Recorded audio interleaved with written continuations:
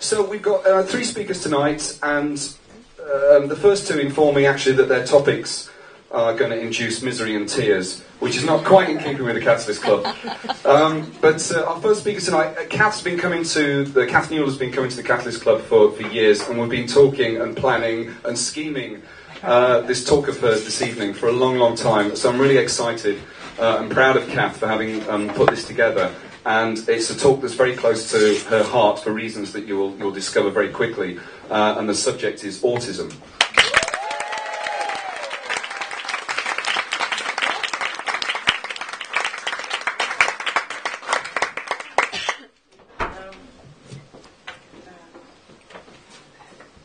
Hello. Hello. Fantastic. I'm here to talk about autism and disability. Autism is a profound, lifelong disability. Some call it a condition. One of my kids have it, and I wonder if you can tell which one. This is Axel, and this is Anusha. They're 9 and 11 now. And I didn't know a thing about autism, and I couldn't see it.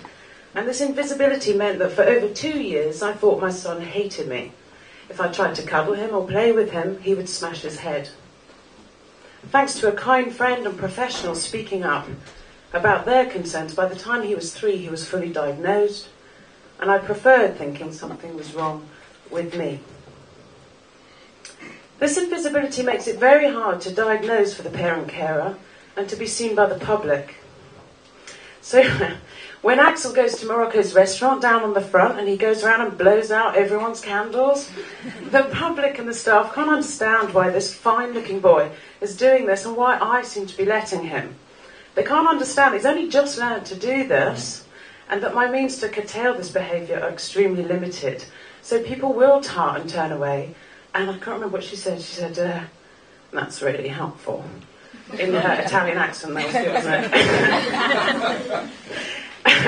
Anyway, when I explain to people, I'm really sorry about your broken, lost, eaten, taken away, whatever it is, Axel has autism, people are really, really kind, but I've yet to find anyone that actually knows what it is.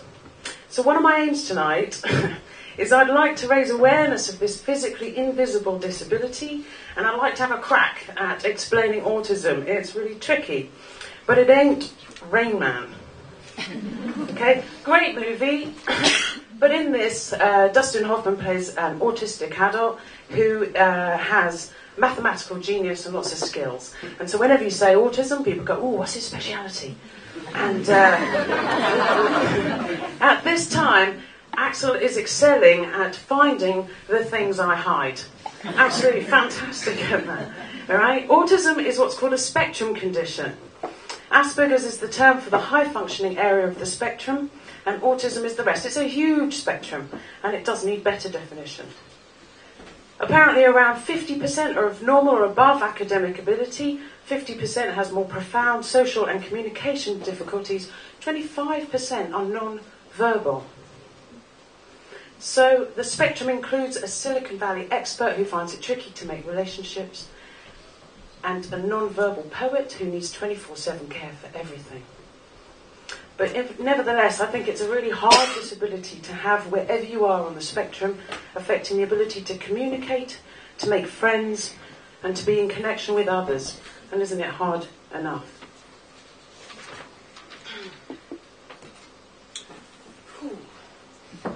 It is now estimated that 1 in 88 people are going to have autism, and it's doubled in less than a decade, maybe due to better awareness, and that it's affecting 1 girl to 8 boys, but stats vary enormously on this. So what is autism? Whilst there are extraordinary differences in the people across the spectrum, they all have 3 specific abilities impaired. It's a strange alchemy of things, sometimes called a triad of impairments, and it goes something like this. So 1 is speech and language. So someone with autism may have no language or a vast vocabulary. And if they do speak, what will be looked for is the disordered or literal use of language. For the autist, metaphor, simile, innuendos, sarcasm and jokes are not naturally comprehended. So a little girl attending mainstream school who has autism was told by her peers to get lost. She was found by police many miles away from school, trying to get lost. Imagine how confusing language must be if you understand it literally all the time. So feeling blue, laughed my head off. I was in a right 2 and 8. Liverpool's playing Cardiff or getting my shit together. So, literal speech, it's very difficult. So number 2 is social communication. Talking, if talking's really difficult, then the other stuff is about how we communicate with our bodies. We have facial expressions, body language, we sense the atmosphere. For the person with autism, this is like trying to imagine the 6th dimension. An extraordinary woman with autism called Ros Blackburn, who lectures and is severely autistic, she's extraordinary, and she recounted this personal example to try and explain something of this business. So she went to retrieve her bag from a lecture hall, and when she got there was 2 people in it. One of them was crying, and she feels panic and wonders what to do. Should she disturb them or not? And bless her, she said that she looked for onions. Yeah, she knows onions can make you cry, so maybe there's some onions in the room. And there's no onions, and so she listens and she hears that the cat has died. And even then she's going, well, yeah, you could be like really happy. You hated the cat. Maybe I should congratulate her. These are tears of joy. Anyway, all the while, she knows she doesn't know how to behave. She knows, and she feels very anxious. We would feel what to do. We can read the signs. For the autist, they try to process what to do if they are able enough. So this ability to read this language stuff that we do is impaired. The third impairment I found really hard to explain. It's called theory of mind, impaired empathy, all of that. Basically, the ability of the autist to theorise that your mind and your experience is different from theirs, this is impaired. This profoundly affects the ability to empathise, to think as another, and this impacts on the ability to be in relationship. How can you care about someone else if you can't imagine that they think differently? I sense that Axel cannot care what I think or feel. It's not that he doesn't or chooses. He doesn't have the neurological network to care about me. Their play skills are usually limited and different. Often small children are seen lining up cars, doing strange things like that. This impairment is all about imagination for me. It's about the ability to imagine another's mind, imagine that a small car is like a big car out there, which is not to say they don't have fantastic imaginations, they're just not familiar. And it can be sadly impossible to imagine what is distressing a non-verbal autist.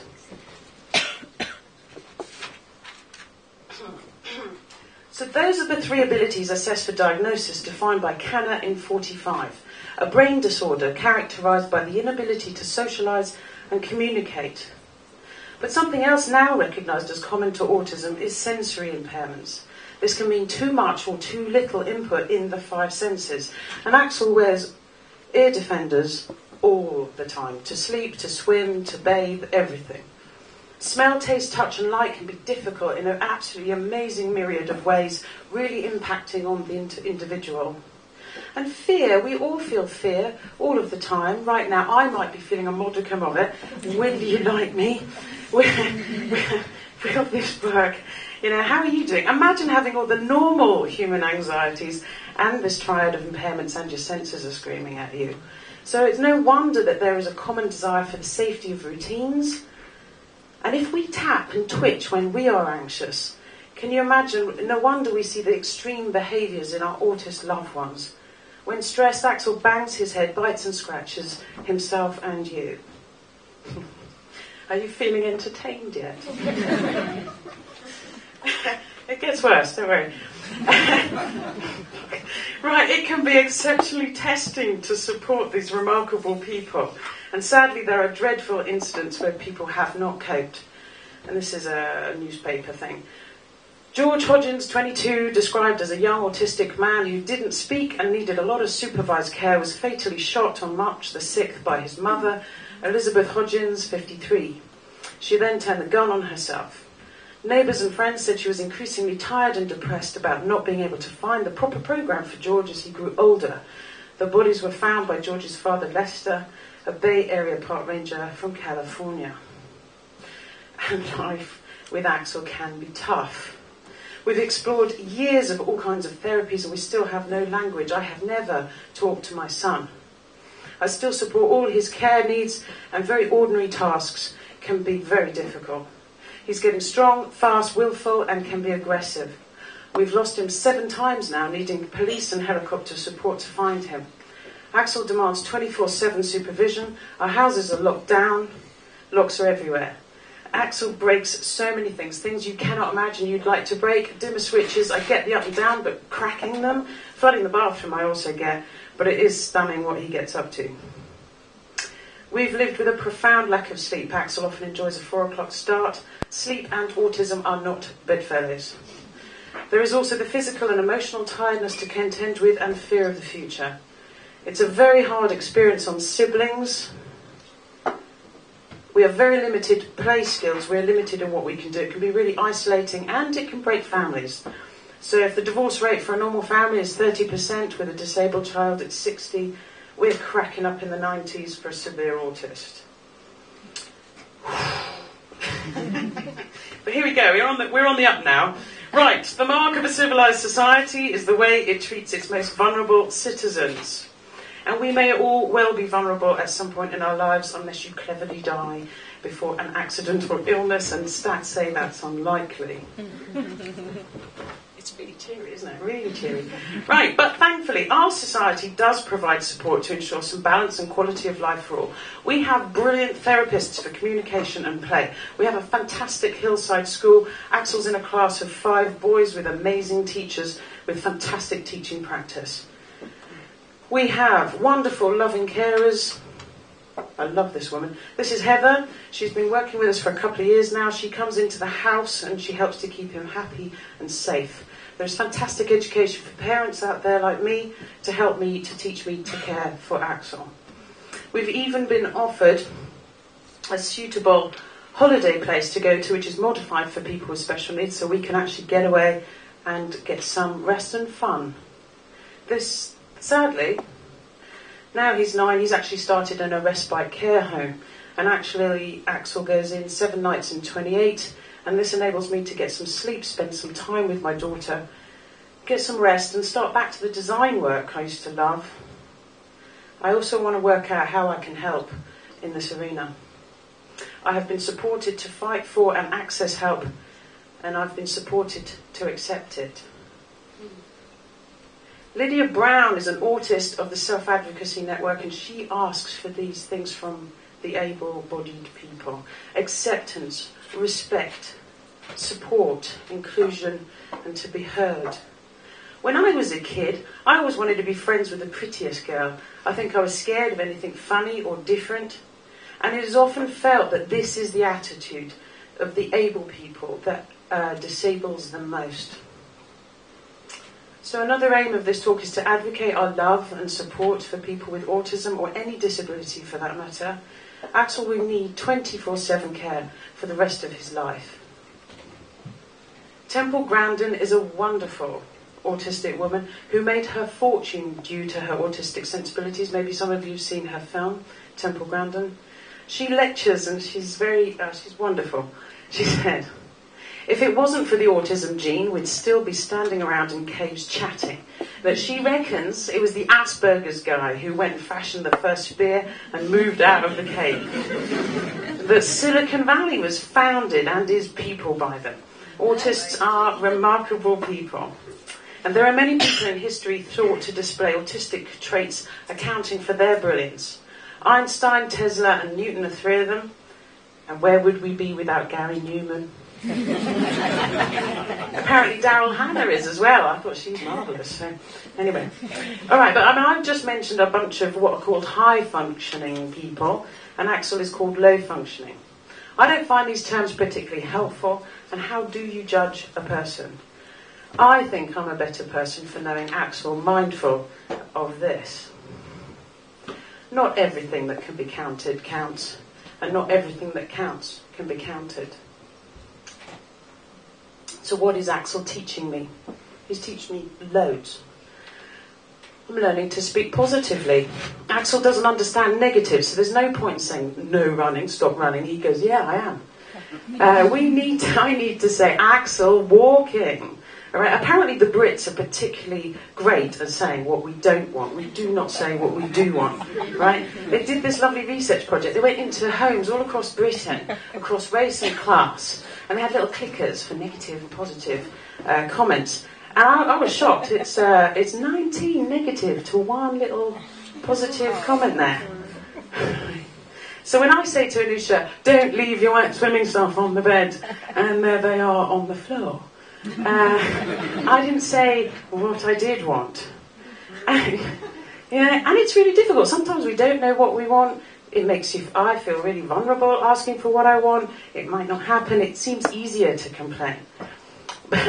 But I invite you to have a go and try and speak positively for one day. It's really difficult. In fact, I suggest this evening, especially obviously with feedback to me.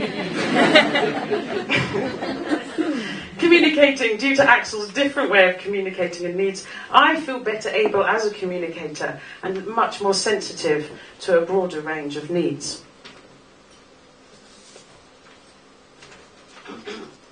I'm learning to stay curious and compassionate.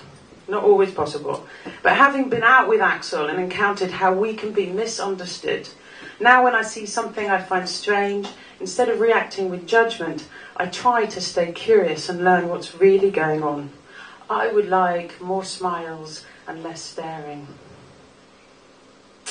I do. I sometimes think Axel should open a boot camp or a Dharma school or something, because the next bit is just so Buddhist.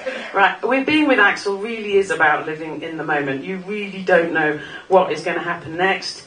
It is about totally giving up your expectations, a ton of patience and gratitude. I am so grateful for all that I have. And it really is about love. To love and accept him as he is, not as I want. And this includes this stuff. Love me when I least deserve it, because that's when I really need it. I love that. Don't I need that? You need that? He certainly needs that. And Axel is amazing. Imagine what it's like to be him. Autistic spectrum conditions, severe learning difficulties. He has, I can never say, ADHD, attention deficit hyperactivity disorder. He's hyperactive. He's got learning difficulties all over the place. He has eczema and asthma, just for fun. And he is generally a happy, cheeky, mischievous little fellow. And I love this quote, the old mate Nietzsche. Right. And those who were seen dancing were thought insane by those who could not hear the music. And Axel definitely dances to his own tune. He has his own ways of playing. Imagine not worrying about what people think of you. He doesn't care to please you. He doesn't care to displease you. No means do it when I'm not looking. People are jealous of his freedoms. He has no language, he can't read, he has no concept of making friends or of playing with anyone, and he gets by. He makes his own fun. I love this, look at that. When Mum takes your TV out of your bedroom because it's bedtime, get an extension flags. That's so clever. As we all know, eggs are very versatile. I can't tell you the number of things you can do with those in the supermarket or at home. This one's a great one, look at that. Flour is great. You can decorate with it.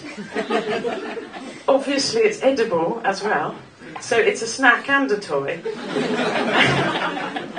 And occasionally Mum does this thing called angry. And that is just so super exciting. You're always trying to get a bit more of that. And he loves physical play, right? So he's actually great at cycling, trampolining. He's a fantastic, unbelievable climber. And he likes swimming. But what child, when they're in the swimming pool, gets out of the swimming pool to drop their pants and pee into the swimming pool? It's just fantastic. Little old lady, lovely. Fucking hell.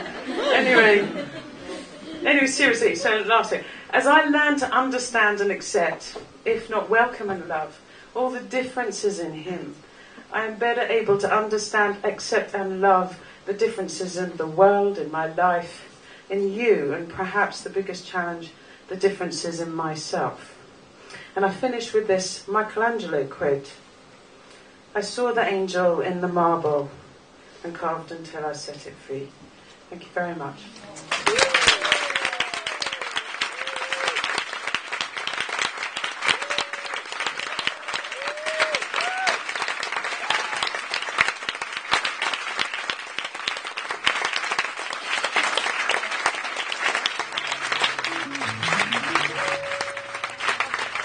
Then one day, a magic day, he passed my way.